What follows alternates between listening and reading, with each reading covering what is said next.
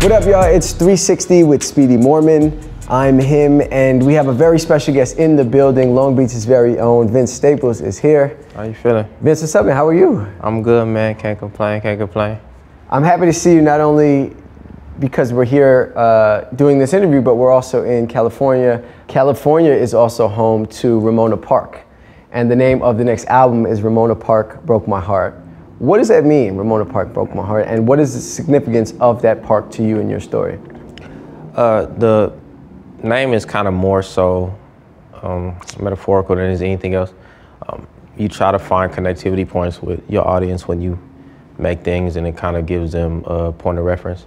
You know, everybody has a home, so that being my home is where that reference point comes from, and the ladder comes from, I guess, more so parable for growth. You know, you think about what happens as time goes by and you learn, and trials and tribulations and overcoming certain things and having realizations that come with, you know, learning about the things that you care about. And I guess that is where the title comes from. It just sounds cool, but it also has kind of is more of a signifier for what the subject matter is on the project. You know, life is pretty similar for a lot of people. Just growing up in the area, you sharing experiences, you know, walking to and from, walking to school, passing it every day. It didn't really mean much to me when I was younger, to be honest. It was just a park. Yeah. But as you get older, you know, you realize symbolism. And the symbolism of that is something that I draw to because there's a focal point in the community, as a lot of them are in Southern California, Los Angeles County, and Long Beach specifically. So it's kind of more of a focal point. It's not really about spending a lot of time. You know, I didn't even spend a lot of time in the park. I spent a lot of time around the corner, but it's the focal point. So, you know, when you think about music and creativity and the things that you draw your reference points from, you know, you need a focal point. You need, you know, an antagonist or protagonist. You need a scenery. So I guess that's just where that comes from. Yeah. You were just telling Rosenberg that you don't consider yourself to be the music guy and that you're still looking for other creative mediums kind of to express yourself. Why don't you see yourself as the music guy?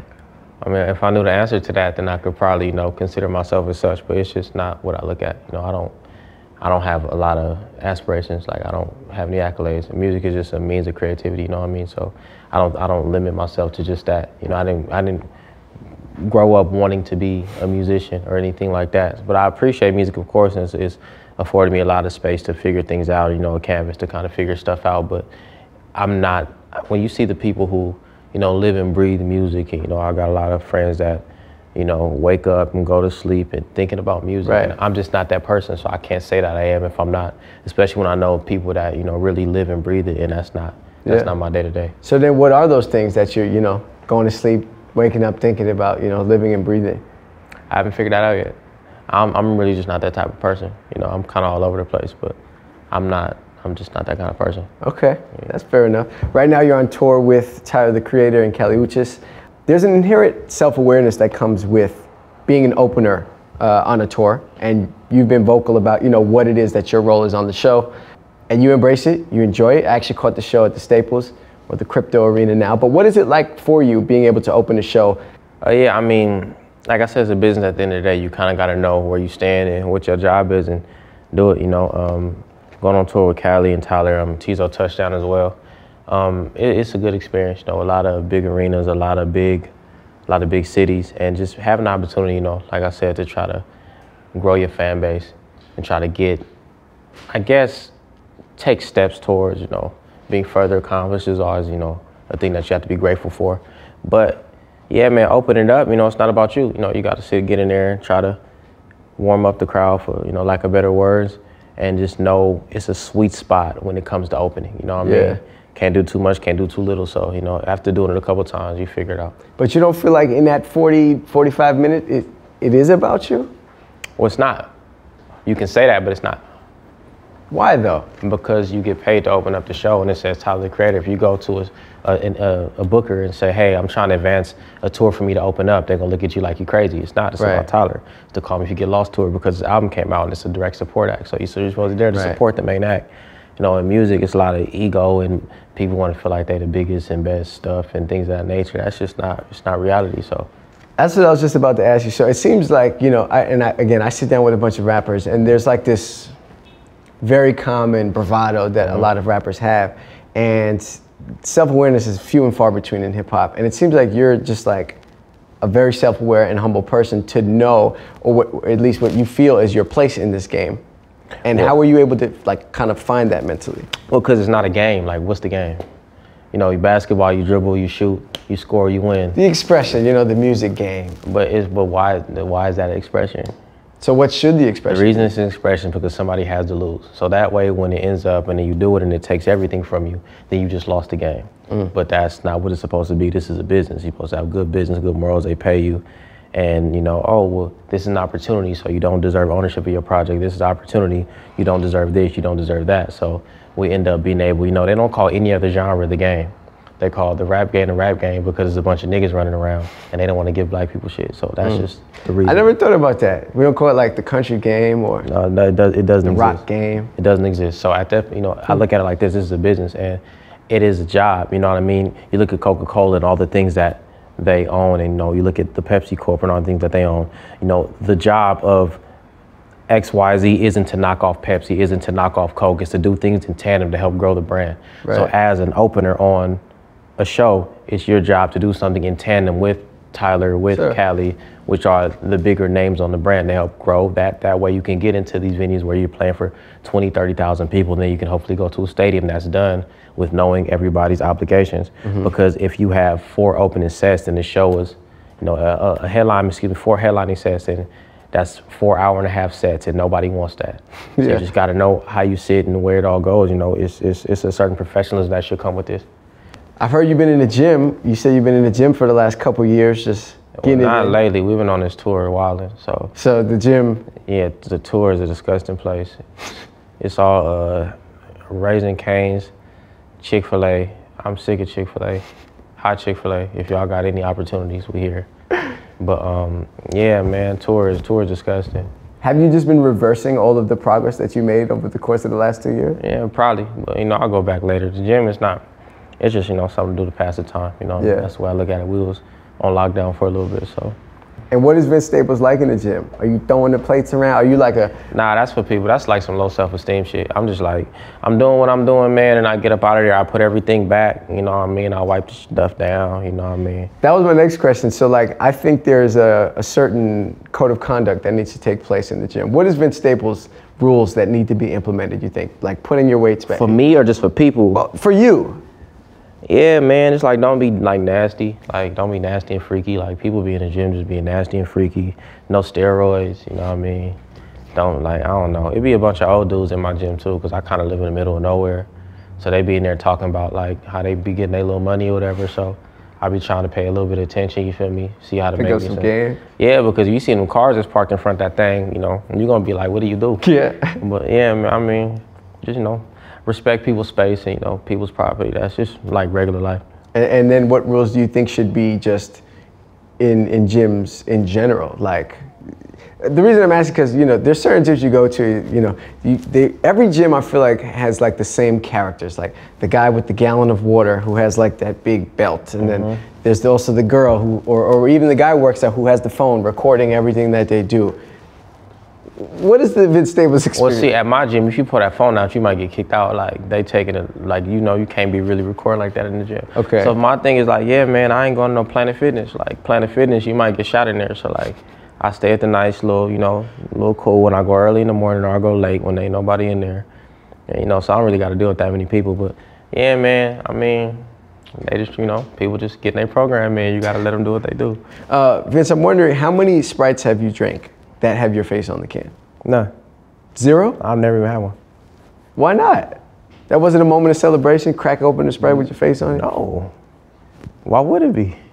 That's not for me. That's for the. If you happy about being on the Sprite can, you don't need to be on the Sprite can, because your job is to sell and market a product. It's about the product. It's not about you. So, you know, we was signing Sprite cans. We did a couple commercials. You know, we did some philanthropic things. But it wasn't like a vanity thing. Like Corey got a lot of the Sprite stuff, but I've never had any of it. None of it? No. I mean, obviously the job is to market and sell the product, but you know, that's a major accomplishment, or is it not? How? It's soda, bro. Well, you know, they're across the country, they're maybe across the world, you know. I'm not into like vanity, bro. Like I don't got no plaques. I don't got no awards. I don't all that. My mama or Corey got everything. I don't have nothing. I don't have no merch. I don't have nothing. Well, then, if you're not in a vanity, you won't like where I'm going with this next one. But you've got a billboard in Times Square. Calvin Klein, you had a big campaign there.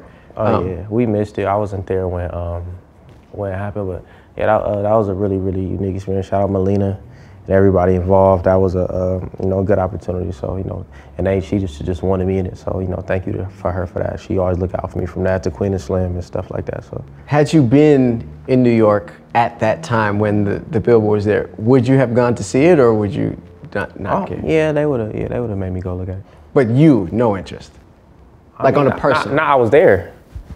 You know what I mean? Like I was there when it happened. Like yeah, but to see yourself, that big and center of New York. You gotta understand. You gotta listen to how crazy that sounds.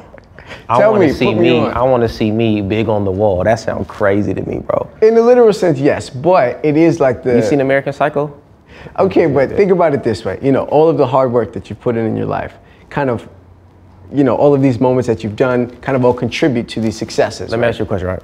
So if the DP, if the grip, if the stylist, if the person that handed out the waters, if any of those people took a picture next to that billboard, would you look at them weird, or would you be like, oh, this is a culmination of all your hard work? I would say that it's a culmination of all their hard work. Exactly. So what I'm saying is this, it's not just about me, because I just stood there. They did a lot more hard work. They was there all day. I was there for like 15 minutes as far as for that specific picture. You know what I mean? So it's like, I'm just not that kind of person. It was a bunch of other people in that billboard as well. You know what I mean? It's not just about me. I think it was a really good campaign. I think everybody, who worked on it really did a good thing, from the clothes to the short film that she made to the photographs. It was a good thing. But nah, it's not just like me. My name ain't Calvin Klein. That's they think I'm a smaller part of it. That's fair. Okay, so under that same logic, then, when and if you receive a major award of some sort, would you go and make the speech, or do you not? I mean, yeah, you gotta say thank you. You know what I mean? But I don't have any aspiration. I got a BET award. That was cool. That made my mom happy. BET Hip Hop Award. Excuse me. Yeah. But I'm not really like a trophy dude, bro. Like I had them in football in like the 4th grade, and I don't know what I did with them. So it's just never been my thing, personally. No, I respect it. It's an interesting perspective. Do you think that's maybe a testament to kind of the society that we live in, that like people enjoy or get off to seeing themselves and seeing, Nah, I mean, when it comes to, everybody likes, just have their hard work recognized. But it's just by who? I mean, is it a NAACP award, is it an Oscar, is it a Grammy, is it a BET award, is it a VMA, all these other things. It's kind of the same thing, but if my people is cool, my people is happy, that mean more to me than those things, only because I just don't know those people. So I can't base my happiness off of things that I don't know. You know what I mean? I don't know these people. I don't know what their intentions are. I don't know their morals, their values. So I can't sit here and like have some people I don't know give me something, and I value that more than like, say my family, the people that I came up with, telling me that they proud of me every day. Like that just kind of means more than. No, that's real. You know what I mean? So is there something, maybe it's not an award, but what is something rather that does do it for you? That is like, okay, like that's something that. Having financial freedom and security, and like in the knowledge that isn't afforded to people where I come from, and being able to share that with the people around me, that way, our pitfalls don't happen again. That's what I care about. That's my Grammy and shit. Yeah. Because you can have that trophy and then have to take it to the pawn shop because you got fucked off. So yeah, I don't really value that much. So financial freedom and helping out the people from your community and the people close to you. Yeah, if your homie say, hey man, I'm hungry, you can't hand that nigga a Grammy. So I don't think about it like that. And that's not any slight to them, but it's just that's the musical award of the highest prestige. But it only goes so far. Yeah. Well, you speak about financial freedom and financial independence. A quick Google search shows that your net worth is $5 million. Listen, where do those answers come from? That's what I was gonna ask you. So like, all the time I speak to people and it seems to be never right. That shit is hilarious, bro. But it's a really good idea. It just shows like the vanity and like, I don't know, that's crazy, but look, man, that's cool. If we had $5 million, I would not be here right now. Promise you, I would not be here right now. Where would you be? Not here. I wouldn't. Give me your place. No interviews, no press, no nothing, no hip hop. I go give me a Raising Cane's, probably 2 of them, an In-N-Out, chill, make my money. For me, I have like a Hyundai Genesis G70, GV70. That's what it's called, I think. That would be me. I don't even know that car model, but that's because you don't know. You don't be at the gym I be at, bro, with the people with the real money. They got the Hyundai truck with the fridge in the middle. That's wow. So the real people with money don't even got the Cullinan or the Wraith, they just got the Hyundai? There's probably a couple, but the ones I know that's really getting it, you know, the ones that live over there by Kobe and them, they got that Hyundai Genesis. Yeah. The Hyundai Genesis. So I see the green one a lot. Or they got the Rivian pickup truck. I see that one a lot now too. So one day, when and if, you know, Vince Staples does get that $5 million, is it the Raising Cane's and you know, these things, and music is a goner, or? That's all I'm saying, bro. I'll play music in my Raising Cane's. And you can come to my Raising Cane's, and right before closing, or every weekend, we're gonna be playing unreleased Vince Staples music if you get a box combo. And then that's gonna drive people to the restaurant, and then we're gonna be doubling up. You know what I mean? Get you a box combo, you get like a little piece of a verse, you know what I mean? It's gonna be a thing. Like, you remember how back in the day McDonald's would do the Monopoly game? You gotta kind of collect the pieces and get the whole board. Maybe you could do something similar with verses, like a couple bars with each combo. Now, that's too much. And the Monopoly did that thing because they had the Monopoly play. Like, I'm gonna need a sponsorship dollar if I'm gonna be giving my restaurant to other people, you know what I mean? McDonald's had a partnership with Disney.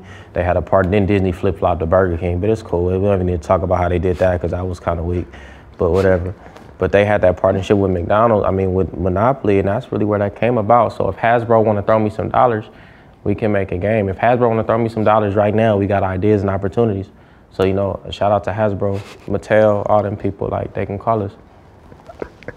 Okay, for sure. Vince, you know, I was watching your GQ video, you know, all the things you can't live without, and you went through your wallet, and what I noticed, you had a bunch of gift cards at that time. Yeah, my sister, people be giving me gift cards and stuff. Is a gift card a good gift? Yeah, I think so.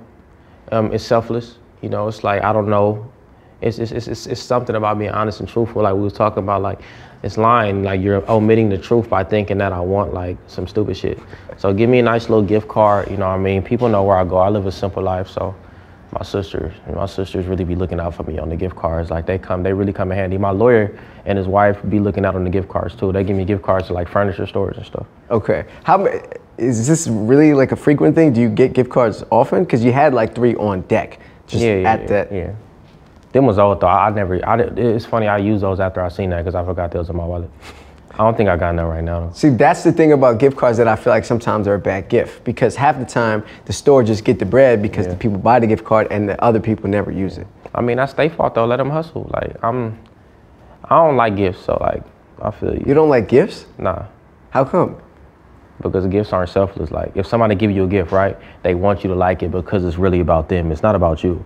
They want to feel like they did something right for you. If somebody gave you a gift and then you was like, all right, for sure, thanks, they're gonna be mad. So. You might be the first person I ever heard that say they don't like gifts. You ever seen a look at somebody's face when they give you a gift?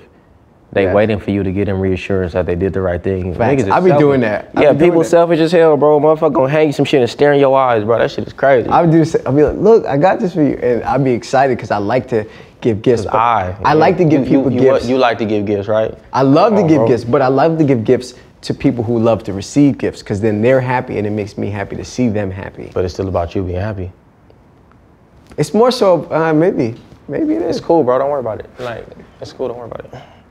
Last thing on this gift tip, just because I'm curious. Let's say in a hypothetical world, you know, I overhear you saying, you know, that you want something or that you really like something. Is it still? Well, people only do that because they want somebody else to like acknowledge it and get it for them. Not necessarily, because I've been in a situation where somebody be like, man, I just wish this was up because it would just make things easier. But they were just kind of saying that, like thinking aloud. Like, oh, why though? Why were they saying it? You fell for that? You got it too, huh? It's cool, don't worry about it, bro. You got it though, right? I got swindled? You bought it though, right? I did. It's cool, don't worry about it. They got me? Yeah, they got you, it's cool. So like, let's say, so you don't even like to give gifts? I mean, look, no, but I do it. See, that's a pure gift, because it annoys me that you want some shit. But I'm gonna do it anyway because it's not about me. You know what I mean? Christmas and all that, I go crazy, bro. For others. I be getting gifts, I get niggas gifts all the time. I got this nigga Corey like a fucking, it was high as hell. Some Gucci shit that I wouldn't even want it, and it said New York on it. Hated it. Knew we would have loved it, bought it, thousands of dollars. My stomach hurt buying that shit. But, so your ideal Christmas though. Corey, am I lying? So your ideal jean Christmas, shirt, like it was like some old, like you know, you seen Paid in Full? of course. It was some shit like that. Like I'm from California, bro. We don't live like that. So your ideal Christmas though is giving gifts to others and opening nothing? My ideal Christmas is being at home by myself and nobody call me.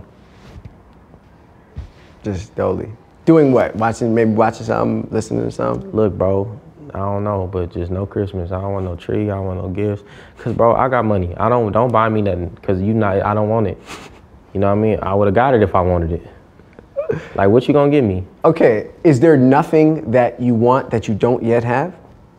If I want it and I don't yet got it, that means I can't afford it, which means can't nobody else afford it. If I know. So with that being said, you know, let's just keep this Christmas shit under wraps. I see you at Thanksgiving. Christmas is off day. But Thanksgiving though is a holiday you like. I don't really eat that shit, but like I kick it though. Is there any holiday that you fuck with?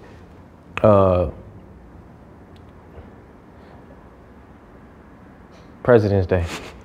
Really? Yeah, President's Day. Why President's Day? Because them niggas got away with it. They was doing some shit. They got a day. What other day? Court, what day you like? What holiday you like, Shay Shay? Halloween is fire. You fuck with Halloween? I never had no Halloween costume, but like I fuck with Halloween. But you not enough to participate. My mama wasn't with that. That's demonic in my household. Yeah. Same. You ain't wearing no devil shit, nigga. You know. How about if somebody dressed up as you for Halloween? That's weird. Not a fan. It's weird as fuck, bro. Has it ever happened? I hope not. I hope not. That scares me. It's so much other things you can do besides like a hip hop act, like Jason, Freddy. You know what I mean? Star Trek, Star Wars. Right. But me? Not Vince. That's weird, bro. Like, why? That's weird, bro. It is so, you could have been Slick Rick. It's so much better shit that you could be doing. You could be like, me, NWA, you gonna be me. Like, you just trying to get a retweet, man. I ain't even work for all that. LL Cool J, it's like, you could really go crazy. But if they were just trying to get the retweet, did they earn it? Or Nah, I'm muting you. I'm gonna mute you. That's weird. That's weird. Not even a like or no acknowledgement whatsoever. Bro. It's over. But, come on. Come on. What's the weirdest thing that you've ever seen on your Vivint home security system? Nothing. I live in a nice place. Nothing's going on. You don't ever tap into Fire, maybe. Like a fire. That's it. Like a wildfire. That's it? Yeah, ain't nothing happening. You never seen like maybe one of your homies is in one of the rooms like doing some You stupid think shit? I let niggas come to my house? I like you, bro. You funny. You a good dude. No homies come to the crib. Corey, you hear this nigga? No friends come to the crib. What? Nobody. No. Do they even know where you live? No. Who does know where you live? My mama. Only. And Corey. And Court. And no one else. So we're talking And my sister. 4. Yeah. No more than 5 people know where you live. Why would they know where I live at? I am not Puff Daddy. We not throwing no parties. Maybe to come by for the holidays. The gift off. I just told you about the holidays. Nah, we not doing none of that. So nobody ever has been to your house before? For what? What we gonna do? Spend some time. I don't want to spend no time with nobody. Cook maybe? You think I'm cooking for niggas? You have a good heart. You be doing that? No. Nah, you Not be doing me. that? Nah, I you dare be don't doing be, no. You a good dude, I swear bro. I don't be doing that. No, but like, you know, maybe you have how about a female friend? Maybe they come by the house? What happened when you don't talk to them no more? Then they got your address, now it's 4 niggas in a Prius sitting in the alley. See, we lived a different life. I'm trying to let you know. No, that address don't change. I see you at the Nobu. Okay, so the links are only elsewhere. For not even just for female, just in general, like friends, family, anybody. Bro, look, man. Look, bro. Niggas wasn't coming to my house when I was broke. I lived right on the corner. Front unit. You can knock on my window. Hey, come to the hood. So you know what I'm gonna do now? I'm gonna go to the hood. Fuck is you talking about? I'm not with all that, man. Ain't nobody come to my house, bro. All right, so no, I'm assuming you live alone. My whole family live with me. Oh, your whole family is If together. somebody come to my house, now that makes sense. If somebody come to my house and I'm not there, it's not gonna be safe for them. Okay. If I'm there, it's cool. If it's just my mama and my sister in there, you seen Die Hard? Yes. All right. That makes more sense. You live with the whole family. Yeah, man. Now you don't want to. I come. No, when I lived by myself, niggas can't come to my house. Still no. Yeah, no. Nah, bro. How about if you No. Hey, come drop something off. No. Uber Eats. Bro, I got a car. So you go pick it up. Yes. All right. I respect it. I mean, maybe from a convenience factor, I prefer it. Yeah, look, bro, Drop convenience is not worth it. You ever been outside? I done got Uber Eats before. You ever kind of been outside when they pulled up? You ever looked in that car window? You seen how they living? You want them to have your address? How are they living in them cars? Oh, man, you got a lot to learn, my friend. You ain't never had an Uber Eats delivery and then there's 4 people in the car? Not even one time. You from California? Nah, I'm from New York. Oh, so y'all live better out there. Y'all got more common sense. Look, bro, you get an Uber Eats out here from Danielle, it's gonna be 7 Jeremiahs in the car, bro. Okay, it's different in New York. They might pull up on a bike. Yeah, I don't like that though. But y'all don't have dumpsters, so like y'all living weird out there. Y'all moving different. I get why Batman was running around like beating everybody's ass. Cause we don't have dumpsters? That's weird, bro. Why? What's weird about not having What's it? weird about sitting your trash on the sidewalk? Yeah, then they come scoop it up. No, say that out loud. What's weird about sitting your trash on the sidewalk? I want you to say it. How do they take garbage away here? Out of the receptacle. See, where I'm staying at out here, we still got to put the garbage out on the thing, but it's in a garbage can, like a receptacle. Yeah, but it's not a big. It's just like a little joint. You throw it in, close it. Let me ask you a question, right? How long you been out here? About 11 days. How many rats you seen? 0. In an 11-day period in New York City, how many rats would you have seen? Be honest. 11. That's all I'm saying, bro. It's one big difference, and that's that receptacle. You gotta close that lid, bro. You got that lid open. Is that your biggest gripe with New York? Is the garbage on the sidewalk? Or what else is it about New York that maybe is different or weird to you? It's just really the garbage. New York is a beautiful place, man. I'm not mad at it, you know what I mean? But that's just, y'all work too hard for that. Yeah. City that never sleeps. Ain't that what they call y'all? Yeah. Y'all don't got trash cans. No parking. It's crazy. Parking ain't all that here sometimes, depending on where you're at. Nah, that's because y'all don't be in the real places. Y'all be in Times Square. Oh, you saying that? Times Square, yeah, y'all be like, it's weird. I get it though, but like, it's hella parking. Could you see yourself living anywhere but California? Nah. Nobody can if you're from here, really. Never. Where's you gonna go? New York? Go to San Francisco. Still California though. Still. Never like a New York, East Coast maybe. I know you're a big fan of Boston, perhaps. Boston? No, I would never live in Boston. How come? Why not Boston? Bobby Brown. Bobby Brown is the reason why you wouldn't live in Boston? He's from Boston, right? What, so? Bobby Brown. I'm not connecting. That's your problem. Help me connect it. Bobby Brown. Bobby Brown is the reason why I've been stable. Nah, man. Did him wrong. Miami? Hey, Corey, would you live in Boston? Nah, from New York. Miami? Nah. Chicago. It looked like Chicago. Beautiful city. Have you seen the It's Bean? cold. Why would I, like, what are you talking about? Have you seen the Bean? What are you talking about, bro? You know the Bean. What are you talking about? You wouldn't live out there in the cold after coming here? You want to live in Chicago? No, but Chief Keef don't live in Chicago? Where does Chief Keef live? Out here. Exactly. That's what I'm saying, bro. All right.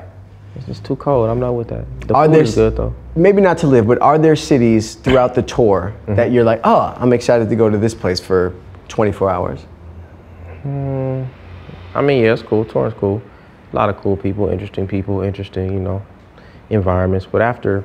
What places on that tour list are you like, oh yeah, this place, love this place? When I'm, like, you want me to be completely honest? Yeah. I don't ever know what city we going to on tour. When it start, I know when it start, and I know when to stop. I don't get too much into it. You don't even know where you're at. No. You just, After we the get show, off the bus, yeah. Get on the bus. Before I get on stage, I ask them where we at. Before you get on stage. I forget sometimes. But Is it an intentional thing or? I just don't want to think about it. Tour takes them. On tour is 3 months. That's like jail. I'm not finna. Wow. So you don't even know where you're at until... Well, you get there 5-6 hours before you gotta play. So it's like, it's not like you just sitting in the city for 3 or 4 days. Right, like hanging out. Like you do the show and then you get off stage and then you go to the hotel and wake up in the morning and drive 10 hours. Or you get off stage, take a shower and then drive for 10 hours. So it's like, you're not really acclimated to a city. You know, you're not in the city for more than 48 hours ever. Yeah. And that's including off days. And your off day is going to be in like a middle city because of overdrive fees. So you might end up in Topeka, Kansas before you go to Denver, Colorado. That's pretty much what touring is. Have you had a moment where you're out on stage and you forget the city that you're in? Yeah, all the time. I just don't say it if I forget. Have you ever said the wrong city? Yeah, probably. No, it's on a piece of paper on the bottom of the stage. So you just won't mess it up, just in case. But sometimes I think I probably have a couple times. Probably mispronunciation. I've done too many shows. It's you know, the variables on it is pretty high.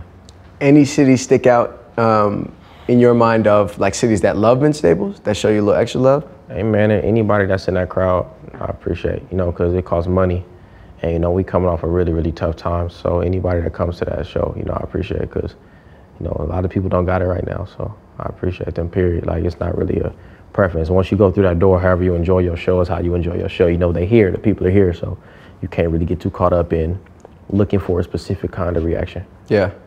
You're on tour now. For those out there maybe watching who, you know, maybe are thinking about coming to a show and to catch you and Tyler and Kali, and what would you say that experience is like, and maybe why should they pull up? It's a really interesting tour, a lot of diverse acts.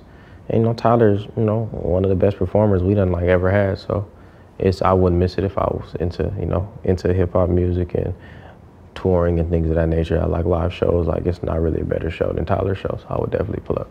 Lastly, let's talk about the album. What do you want people to expect from this album? I'm hearing some good rumblings, but what do you want people to expect from it? I mean, you know, just listen to it and with open ears and optimism, and, you know, if you enjoy it, thank you. If not, you know, thanks for listening. You know, it's music, it's all subjective. You get to take whatever you want from it, but, you know, we worked hard on it and I really like it. I think it's, you know, one of my better showings. So yeah, I'm real happy with it. Word. All right, Vince, I appreciate you taking the time. No, it's all good, man. Thank you, bro. Thank you.